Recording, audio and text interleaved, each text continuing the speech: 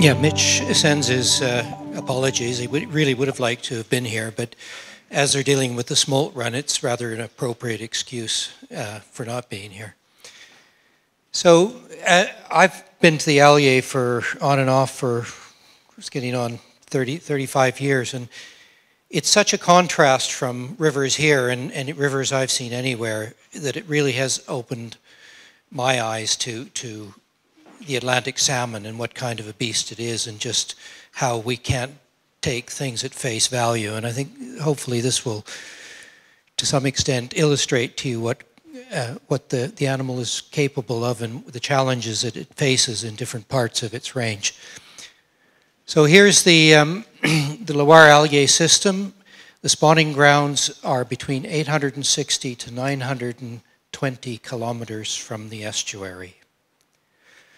Not only that, the spawning migration is one of the longest spawning migrations of any stock anywhere, I think, in the salmon's range.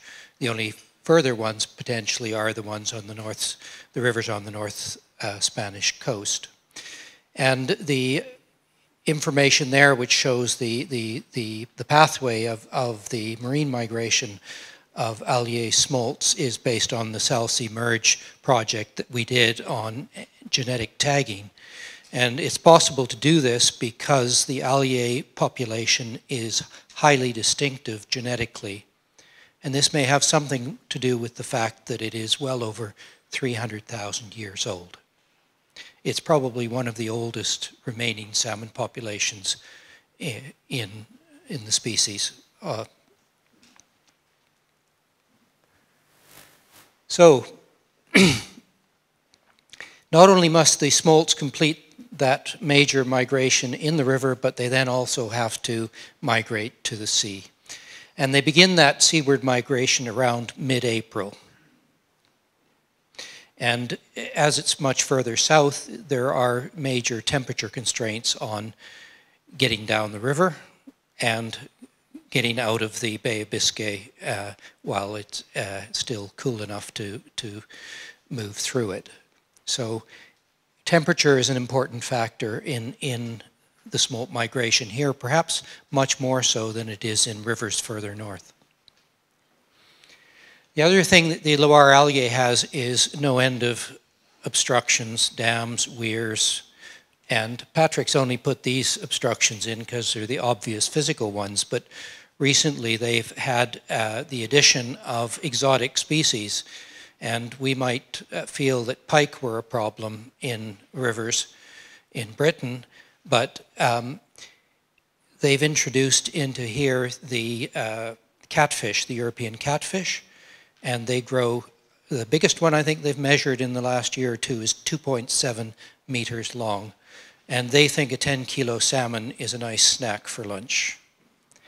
And these like to gather below these barriers, so that's another obstacle. I don't know whether they like smolts or not. They might be just a little bit too small for them, but it's a tremendous challenge anyway. So the initiation here, this is where I'm going to have to just read what he's... Initiation of downstream migration and late migrants. That's the main focus. So when you have a river that's that long, when you start may be very crucial to whether you make it to sea at the right time. And Chanteuse, which is where Patrick's based and where the Conservatoire National du Saumon Sauvage is based, that's the stocking facility, and that is in the heart of the salmon's remaining spawning juvenile territory, so 863 kilometers from the sea. And you can see there the time that the fish are moving through here. Now, let's see. Chantage, temperature, etc. These issues. I can't go into that in too much detail, but at this point the temperatures are rather appropriate. The fish are on track. The first peak of captures at Chanteuse, middle to end of March. They travel at speeds about 32 kilometers per day. It's quite a pace, I think. Therefore, fish passing at Chanteuse at the end of March have the chance of arriving at the estuary at the correct time. Late smolts passing Chanteuse in late April won't be able to get, even at that fast clip, to the ocean at the time they need to. I'm not sure what's happening. Something's not come up on the screen here, so bear with me here. The background is... Yeah, okay, I don't know. Basically what he's got is the timing of the smolts here. Worked on my computer. Yeah. He's got the smolt patterns that were at Chanteuse and the timing of it and the distribution.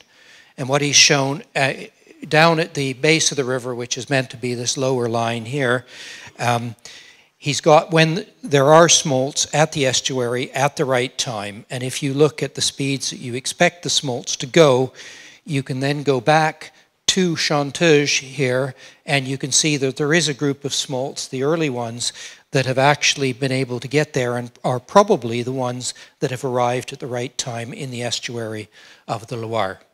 But there's also, when you see Chanteuse, there's this group here in these different years that basically, if you look at a rushed trip down the river, they're going to end up in these areas at these times, and they're too late. They just don't make it. And that's a significant impact on now. Now, Puttez, as Ken mentioned, is the dam there, and this dam is in a river which has no lakes, no ponds. It is just a straight flowing river.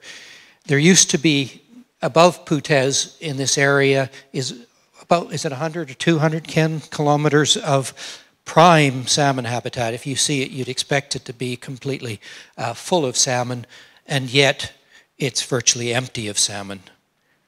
And the Puttez Dam has a big role to play in this.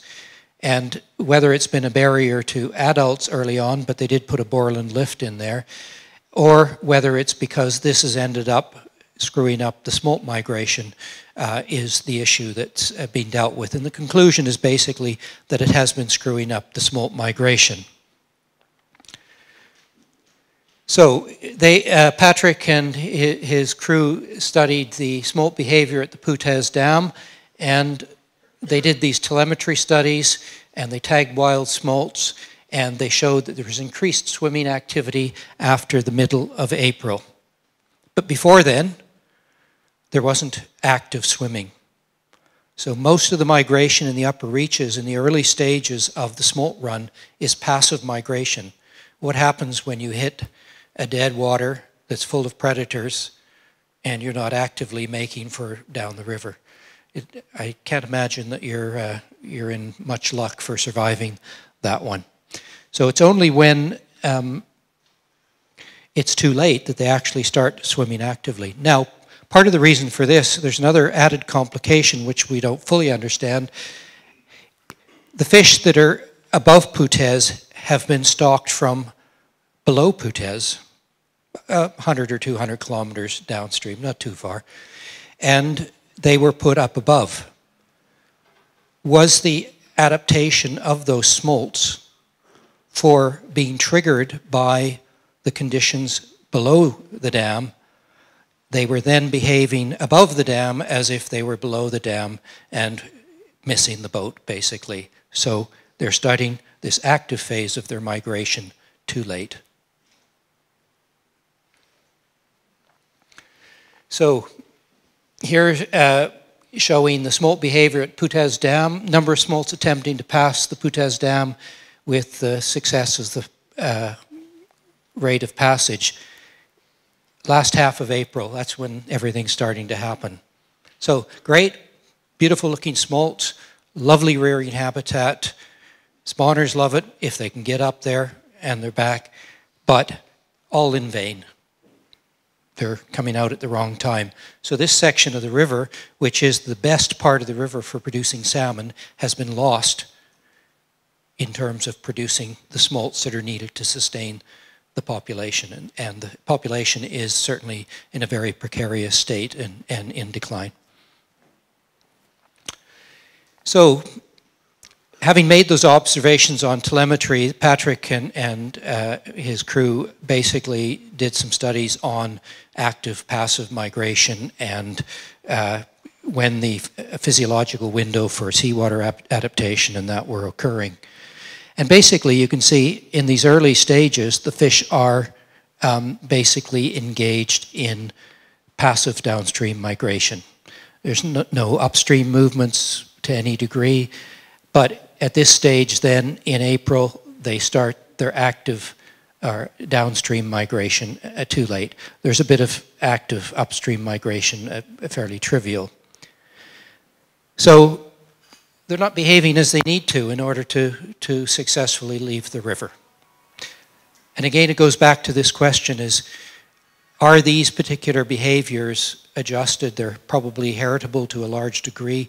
Are they being adjusted in each river system in order to ensure that the migration timing and behavior is optimal, both for success in the river as well as success once you hit the sea?